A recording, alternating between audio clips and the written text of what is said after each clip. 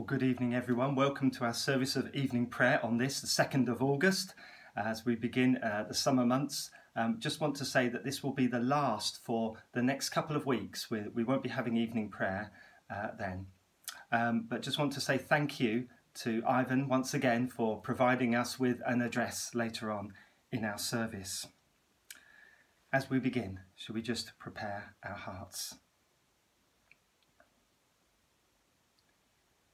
I will arise and go to my Father, and will say unto him, Father, I have sinned against heaven and before thee, and am no more worthy to be called thy son.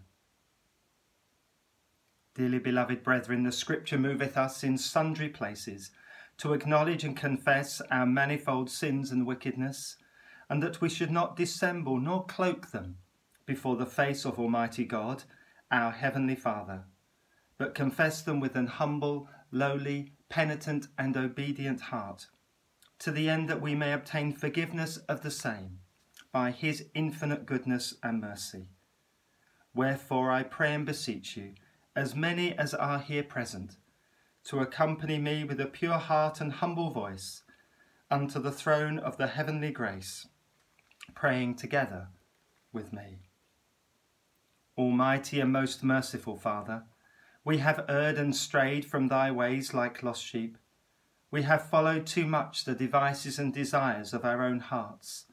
We have offended against thy holy laws.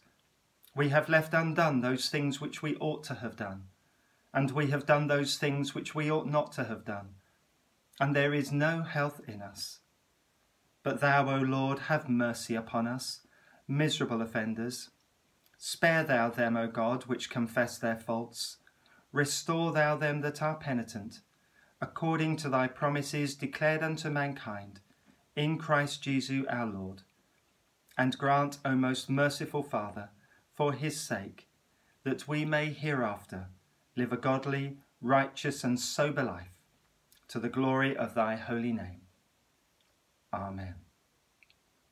And Almighty God, the Father of our Lord Jesus Christ, who desireth not the death of a sinner, but rather that he may turn from his wickedness and live, and hath given power and commandment to his ministers to declare and pronounce to his people, being penitent, the absolution and remission of their sins. He pardoneth and absolveth all those that truly repent and unfeignedly believe his holy gospel. Wherefore let us beseech him to grant us true repentance and his Holy Spirit, that those things may please him, which we do at this present, and that the rest of our life hereafter may be pure and holy, so that at the last we may come to his eternal joy, through Jesus Christ our Lord. Amen. And as our Saviour taught us, so we pray. Our Father, which art in heaven, hallowed be thy name. Thy kingdom come, thy will be done, in earth as it is in heaven. Give us this day our daily bread, and forgive us our trespasses, as we forgive those who trespass against us. And lead us not into temptation, but deliver us from evil. For thine is the kingdom, the power and the glory, for ever and ever. Amen. O Lord, open thou our lips, and our mouths shall show forth thy praise. O God, make speed to save us. O Lord, make haste to help us. Glory be to the Father, and to the Son, and to the Holy Ghost, as it was in the beginning, is now, and ever shall be, world without end. Amen. Praise ye the Lord. The Lord's name be praised. And our psalm for this morning is taken from Psalm 80, verses 1 to 7.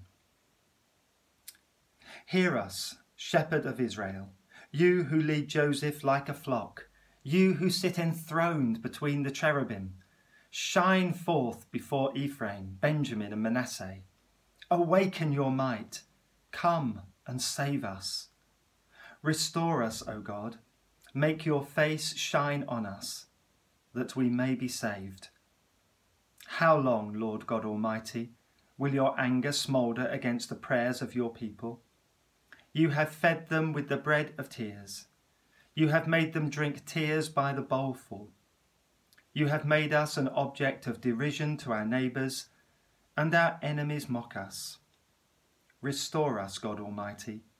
Make your face shine on us, that we may be saved.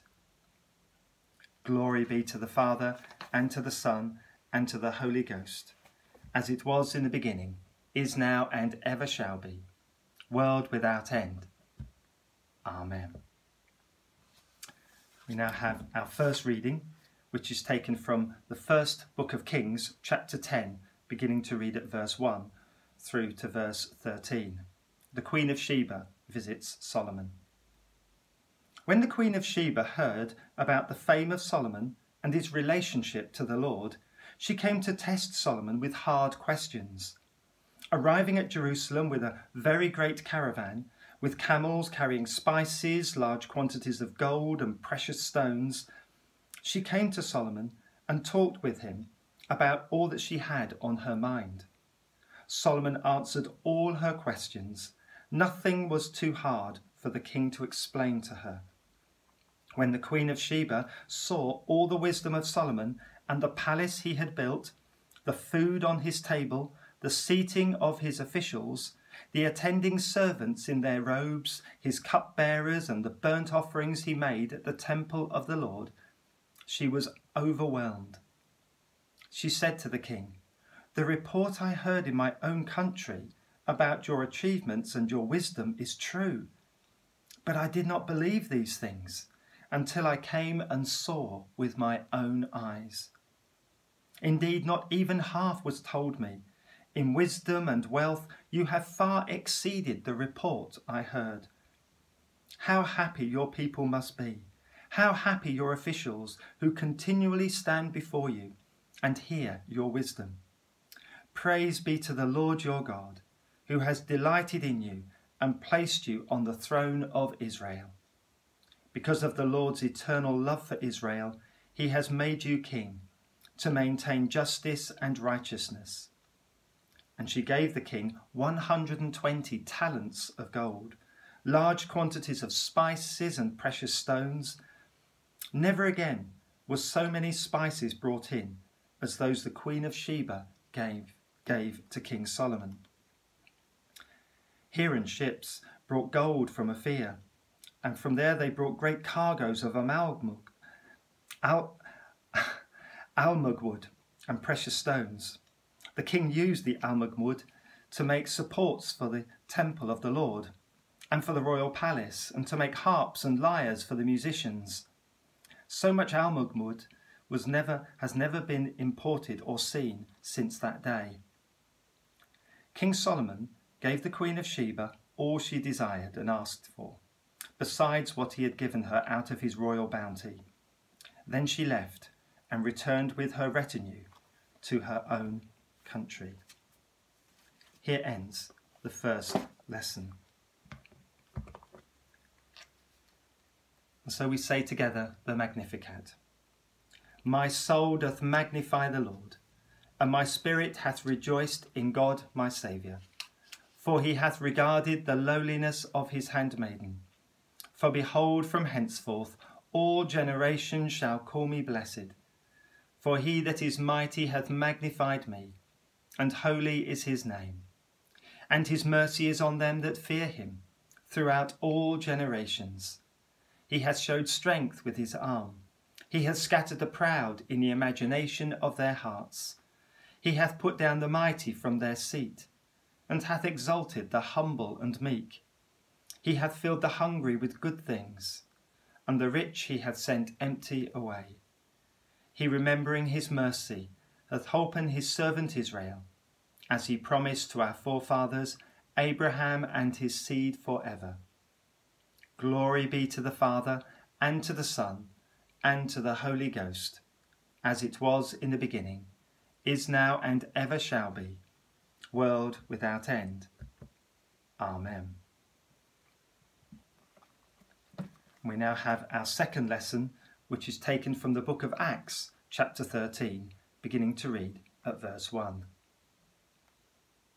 Now in the church at Antioch there were prophets and teachers: Barnabas, Simeon, called Niger, Lucius of Cyrene, Manaen, who had been brought up with Herod the Tetrarch, and Saul. And while they were worshipping the Lord and fasting, the Holy Spirit said, "Set apart for me Barnabas and Saul for the work to which I have called them." And so after they had fasted and prayed, they placed their hands on them and sent them off. The two of them, sent on their way by the Holy Spirit, went down to Seleucia and sailed from there to Cyprus. When they arrived at Salamis, they proclaimed the word of God in the Jewish synagogues. John was with them as their helper. They travelled through the whole island until they came to Paphos, where they met a Jewish sorcerer and a false prophet named Bar-Jesus, who was an attendant of the proconsul Sergius Paulus. The proconsul, an intelligent man, sent for Barnabas and Saul because he wanted to hear the word of God. But Elymas the sorcerer, for that is what his name means, opposed them and tried to turn the proconsul from the faith. Then Saul, who was also called Paul, filled with the Holy Spirit, looked straight at Elymas and said, "You are a child of the devil and an enemy of everything that is right. You are full of all kinds of deceit and trickery. Will you never stop perverting the right ways of the Lord? Now the hand of the Lord is against you. You are going to be blind for a time, not even able to see the light of the sun." Immediately mist and darkness came over him, and he groped about, seeking someone to lead him by the hand. When the proconsul saw what had happened, he believed, for he was amazed at the teaching about the Lord. From Paphos, Paul and his companions sailed to Perga in Pamphylia, where John left them to return to Jerusalem. Here ends the second lesson. And so we say together the Nunc Dimittis, the song of Simeon. Lord, now lettest thou thy servant depart in peace, according to thy word.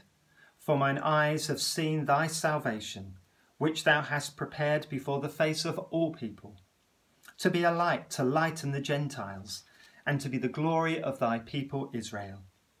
Glory be to the Father, and to the Son, and to the Holy Ghost, as it was in the beginning, is now, and ever shall be, world without end. Amen. And we declare our faith in the words of the Apostles' Creed. I believe in God, the Father Almighty, maker of heaven and earth, and in Jesus Christ, his only Son, our Lord, who was conceived by the Holy Ghost, born of the Virgin Mary, suffered under Pontius Pilate, was crucified, dead, and buried. He descended into hell. The third day he rose again from the dead. He ascended into heaven, and sitteth on the right hand of God the Father Almighty. From thence he shall come to judge the quick and the dead. I believe in the Holy Ghost, the Holy Catholic Church, the communion of saints, the forgiveness of sins, the resurrection of the body, and the life everlasting. Amen. The Lord be with you, and with thy spirit. Let us pray. Lord, have mercy upon us. Christ, have mercy upon us. Lord, have mercy upon us. Our Father, which art in heaven, hallowed be thy name. Thy kingdom come, thy will be done, in earth as it is in heaven. Give us this day our daily bread, and forgive us our trespasses, as we forgive those who trespass against us. And lead us not into temptation, but deliver us from evil. Amen. O Lord, show thy mercy upon us, and grant us thy salvation. O Lord, save the Queen, and mercifully hear us when we call upon thee. Endue thy ministers with righteousness, and make thy chosen people joyful. O Lord, save thy people. and bless thine inheritance. Give peace in our time, O Lord, because there is none other that fighteth for us, but only thou, O God. O God, make clean our hearts within us, and take not thy Holy Spirit from us. And in a moment of quiet, we lift to the Lord those on our hearts today. I'm thinking especially of those who are unwell and recovering. Thinking of Audrey and Jackie and Carolyn and John. And those others that we know, entrusting them to God's mercy.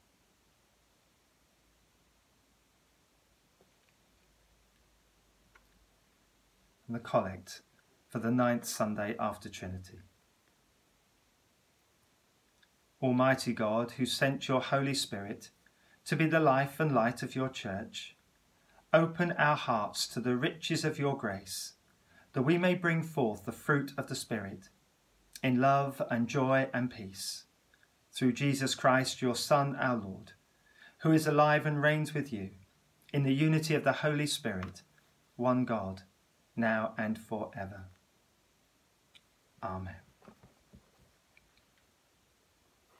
And O God, from whom all holy desires, all good counsels, and all just works do proceed, give unto thy servants that peace which the world cannot give, that both our hearts may be set to obey thy commandments, and also that by thee, we being defended from the fear of our enemies, may pass our time in rest and quietness, through the merits of Jesus Christ our Saviour.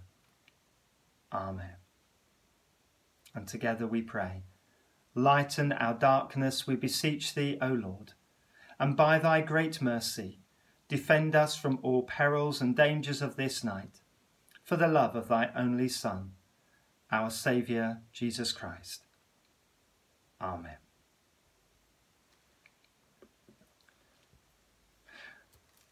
Well, as we come to our two readings this evening, I want us to notice the similarities and the differences. As a similarity, both are coming, both the Queen of Sheba and Sergius Paulus, they're both wanting to hear the word of God. They're both coming in search of wisdom and truth. And yet the ways they come are very, very different. We're going to find that as we look at the Queen of Sheba, she comes all the way to see Solomon, to know his wisdom. Whereas in the other case, it's Paul and Barnabas who actually go to Sergius Paulus. It emphasises a shift, or a change, not in the truth, not in the wisdom that comes from God, but in the way in which that truth, that wisdom is given. And I'll try to explain that as we go forward and what it means for us today. And so, as Ivan has said, the Queen of Sheba, in the first instance, came to see for herself if everything she'd heard about Solomon was true. Josephus suggests that she was inquisitive about philosophy, and she admired, all these particular things, this wisdom, this understanding, and all the sort of things of the palace. And contests of riddles and proverbs were used to test wisdom. And it's most likely that she would have used some of these to question Solomon. So she was coming, seeking to understand what made Israel, what made his kingdom so great. I'm reminded of a passage in Deuteronomy chapter 4, where obedience is commanded for the people. And then Moses says to them, "Observe them carefully, for this will show your wisdom and understanding to the nations, who will hear about all these decrees and say, 'Surely this great nation is a wise and understanding people. What other nation is so great as to have their gods near them, the way the Lord our God is near us whenever we pray to him? And what other nation is so great as to have such righteous decrees and laws as this body of laws I am setting before you today?'" And so the idea is that Israel, under God, as they obeyed his commands, would be a shining light in the world. And Solomon, following David, has established this kingdom which is a shining light, and people are wanting to know, how has this nation arisen? Where have they got this wisdom? How is the Lord blessing them and being near them and answering their prayers? And so the Queen of Sheba goes. She makes that journey to find answers. She came to receive instruction through his wisdom to improve her own. And when she realised the extent of his riches and his wisdom, she was overwhelmed with understanding, with admiration. She no longer questioned him, his power and his wisdom. John Bright, in his book The History of Israel, suggests that she may have gone as well to establish good trade relations. Obviously, Solomon was a very wealthy king. And although most of Solomon's trade links were by sea, he was also interested in overland trade from the south. And Sheba is understood to be today's East Yemen. Its caravan trade was dominated by spices and incense. And so Solomon controlled the northern territories of the trade routes, and its maritime ventures brought him into direct competition with her trade. And so she was keen to find some sort of combined working, if you like. And she brought samples of her wares, gold and jewels and spices. We're not told what he gave her in return, but the phrase that he gave her all that she asked for draws the conclusion that they reached a satisfactory trade agreement. But clearly she also was interested in his belief in God. And she is so impressed that she and her subjects worshipped the Jewish God. St. Luke records that Jesus, when he was warning against unbelief, said, "The Queen of the South will rise at the judgment with the men of this generation and condemn them. For she came from the ends of the earth to listen to Solomon's wisdom." Whereas one greater than Solomon in Jesus Christ was now there, and they refused to listen. His own people refused. How far they had fallen. And so we have this picture of, in a sense, the Queen of Sheba coming with all her retinue to fall at the feet of Solomon and listen to his wisdom, to know his God. Things are very different in the New Testament, for we hear that the New Testament reading describes the beginning of Paul's first missionary journey. It's noted that he was still known at this point as Saul. The church was praying at Antioch. Now it's a new Gentile establishment, not in Jerusalem. This is occurring in Antioch, and the Holy Spirit has instructed them to send Saul and Barnabas on a mission. And after fasting and praying, the others laid hands on them and dedicated them to their journey. They were being led by the Holy Spirit. They followed the trade routes of the Roman Empire, which made their travel easier. They visited key population and cultural areas to teach as many people as possible. They went to cities which had synagogues to preach to Jews that the Messiah had come. And their first stop was Cyprus, which not only had a large Jewish population, but Barnabas was a native of Cyprus. So he had inside knowledge, he was known. It was natural that he would want to share the good news of Jesus with his own people. And it was a culture, a people that he understood and that understood him. The governor, we read, was Sergius Paulus, who had a sorcerer named Elymas, who realised that if Sergius were to become a Christian, he would be made redundant. So he made every effort to persuade Sergius to ignore Saul's teaching. But Saul, on the other hand, recognised that if Sergius Paulus were to convert to Christianity, his job would be made much easier in the area. He would be given that freedom to preach the gospel. Well, Sergius received Paul's message to become a Christian, and it was about this time that Saul changed his name from the Hebrew Saul to the Roman Paul. And here we see a very subtle shift. So if we compare these two accounts and think of our church, we have tended in these last perhaps few decades to imagine that people would be so impressed by the church, so impressed by Christianity, so taken with the wisdom of God, that they would come to church to hear the word, just as the Queen of Sheba came to Solomon. But here we find a shift, that in the New Testament, that whole image of Israel as being the people of God has been eroded. They are an occupied people. And Christianity has risen like a phoenix from the ashes, if you like. And now in Antioch, Gentile territory, the question is, how are people going to hear the message? Will they come to us to hear the gospel?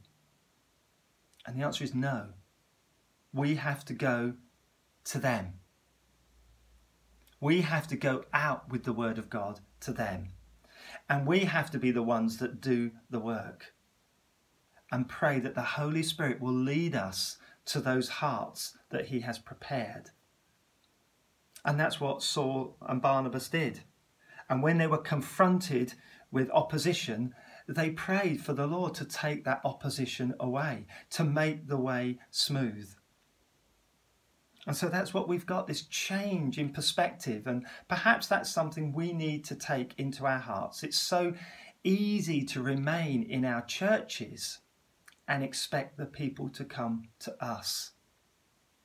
But the New Testament model is that the church goes to the people. Now our passage ends, as I say, with trouble in the camp. We're not given why John Mark left Paul and Barnabas at this time. There's been a number of suggestions from commentators. Ivan says he was very young, he may have become very homesick. John Mark may have resented the change of leadership from his cousin Barnabas to Paul. I think that's unlikely. He became ill. That was a regular feature at the time for people on journeys, but that wouldn't explain Paul's anger. He may have been unable to withstand the rigours of a missionary journey. It may be that he only meant to go that far, but had failed to advise Paul and Barnabas of that. Whatever the reason, Paul was angry, accused him of lacking courage and commitment, although in later years he grew to respect and appreciated Mark's support as his life neared its end. And I suppose there is that very real tension between us. When we think of how the church has now got to go out to the people, that takes courage. It means we've got to go out of our comfort zone. And it means that we will often be put into situations where we feel lost and we feel unable. And Paul perhaps was a little harsh on Mark, we don't know. But Mark really struggled. And I think we can take comfort in that. It is not easy. We need to be led by the Holy Spirit. We need to give ourselves to the Holy Spirit in order to do this. We cannot expect people to come to us. Things are very different.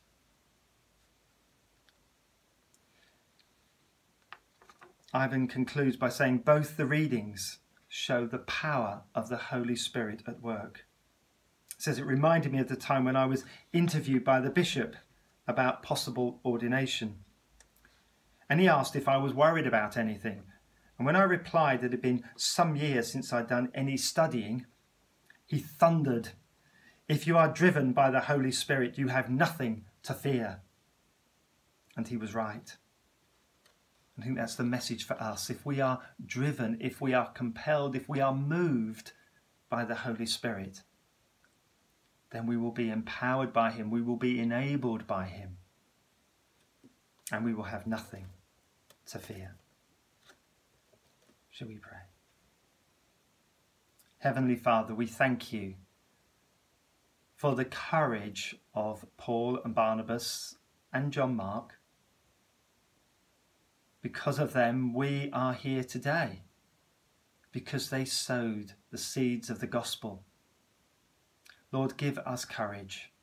Anoint us by your Holy Spirit, that we too may go forth to share the good news of Jesus Christ. Amen.